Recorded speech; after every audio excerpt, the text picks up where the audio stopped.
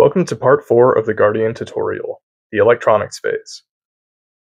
When we first talked about making a Guardian, we knew we wanted lights, sounds, and a motion sensor. From that point, it was a pretty simple job of deciding on the form factor and components, and then wiring it up.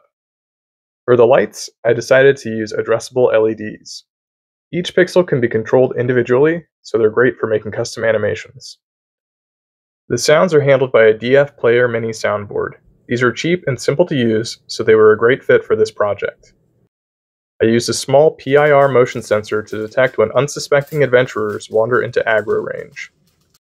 I had some spare Arduino Nanos lying around, so I decided to use one of them as the ancient core of this project. The programming was pretty simple.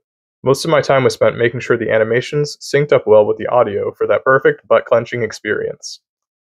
One trick I use for this is opening the sound file in Audacity and looking at the waveforms.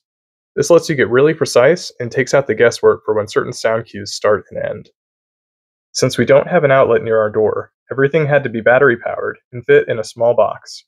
I had a 5-volt power bank lying around from my Pokemon Go days, which worked great for powering the Arduino and the soundboard. There are approximately 7 Ganondorfs worth of LEDs, so I ended up using a drill battery to handle all of that power. Anyways, now it scares our neighbors. Mission accomplished!